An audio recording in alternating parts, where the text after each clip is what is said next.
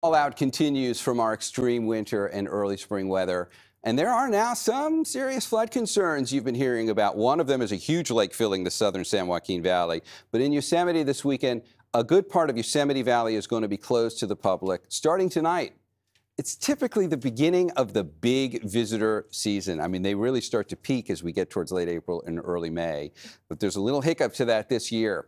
So we wanted to talk to a hydrologist and a climatologist, and we're going to go local here to San Jose State University. And we've gotten lucky enough this morning to wake Dr. Alison Bridger up early. She is with the Department of Meteorology and Climate Sciences at San Jose State University. So the first thing we want to ask you about, Dr. Bridger, is how unusual is this to see Yosemite Valley have to close to visitors during what would otherwise be the busiest point in the visitor season because of flooding concerns?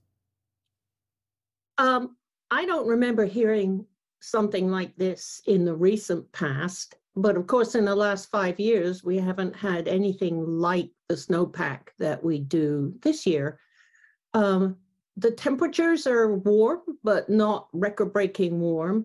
But here's the thing. If you imagine going into the Yosemite Valley with your family and it's a hot day and there's a nice cool river, you're obviously going to want to jump in. I probably would myself. But it's very cold. It just melted.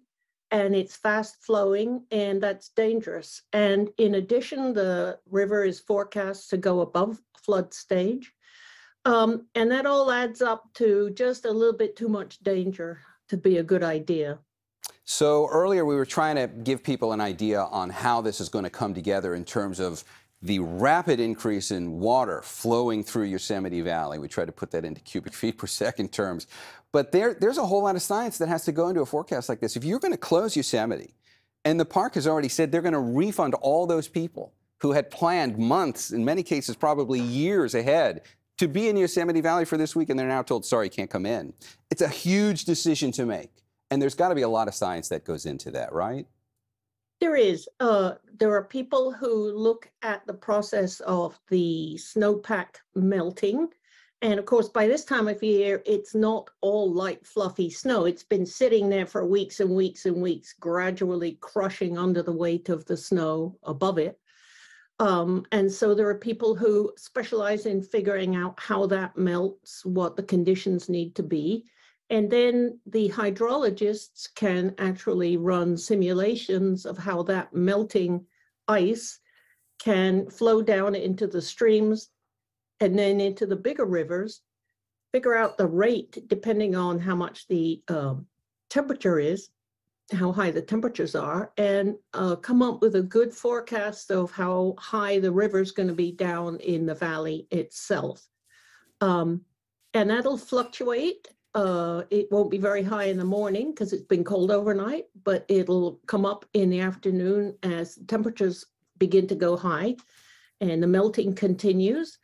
And you can come up with a pretty accurate estimate of, is it going to go over flood stage, and when is it going to go over flood stage, and by how much? And those guys do this all over the place. You'll see forecasts for the Russian River, for example, when we have big atmospheric rivers come in the winter. Level. And of course, what's left over is flooding out into the Central Valley. And so they can also turn their attention to things like Tulare Lake and see how much water is going to be left over and pour into that and how deep those floodwaters are going to get.